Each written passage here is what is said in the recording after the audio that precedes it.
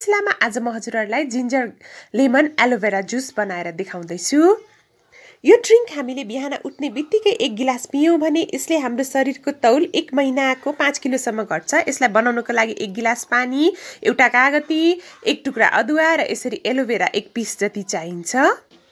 सुरुमा म यो एलोभेरालाई यसरी काट्न जाँदैछु। हामीले चाहिँ 1 इन्च जति मात्रै लिन्छौं यो एलोभेरालाई। यो ड्रिंक चाहिँ हामीले तातो पानीमा हैन मनतातो पानीमा बनाउनु पर्छ र प्रेसर लो छ भने चाहिँ यसलाई नपिउनु होला। हामीले यो भित्रको जेललाई अब निकाल्छौं एलोभेराको। यसरी चक्कुले सजिलैसँगले हजुरहरुले माथिको लेयरलाई काट्नु होला।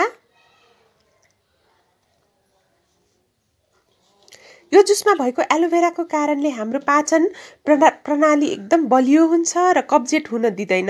साथै हाम्रो तौल पनि नियन्त्रण हुन्छ। एलोभेराले डायबिटिज पनि नियन्त्रण गर्छ। यसरी भित्रको पार्टलाई मैले सजिलैसँगले निकाले र त्यसपछि म कागती पनि आधा गर्न जाँदैछु। प्रेसर लो छ भने चाहिँ कागती आधी मात्रै खानु होला। नर्मल हुनुहुन्छ भने चाहिँ हामीले पुरै एउटा कागतीलाई युज गर्छौं। यो जुस चाहिँ हामीले फ्रेशली नै खानुपर्ने हुन्छ। त्यसपछि मैले यो अदुवाको बोक्रालाई यसरी टासे। यो जुसमा भएको कागतीमा भरपुर मात्रामा भिटामिन सी पाइन्छ र यसले पनि तौल नियन्त्रण गर्न सहयोग गर्नुका साथै मुटुको रोग, पत्थरी र क्यान्सरबाट पनि बचाउँछ। साथै अदुवाले पनि हाम्रो पाचन प्रणालीमा एकदम सहयोग गर्छ र यसले पनि वेट लस गर्छ।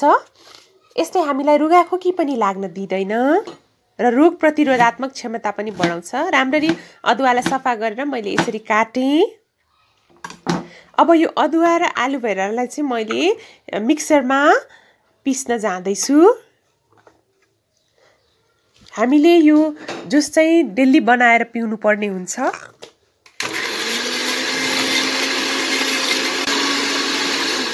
यसरी मैले पेस्ट बनाए।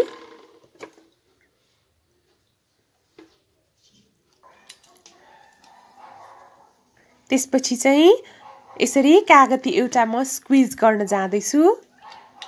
यो चाहिँ हामीले दिनको 1 गिलास भन्दा बेसी चाहिँ पिउनु हुँदैन। धेरै पियौं भने प्रेसर लो हुन सक्छ यो जुस चाहिँ। त्यही भएर बिहान उठ्ने बित्तिकै खाली पेटमा 1 गिलास हजुरहरुले पिउन सक्नुहुन्छ।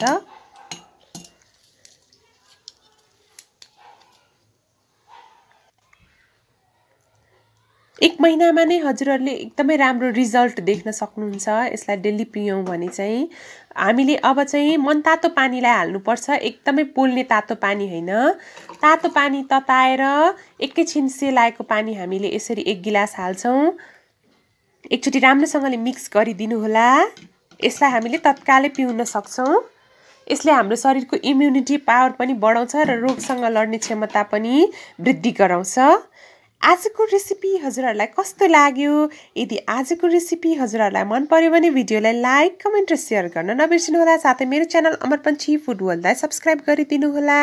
यसलाई चाहिँ हामीले माथिबाट पुदिना राखेर सर्भ गर्न सक्छौं। सर्भ गर्दाखेरि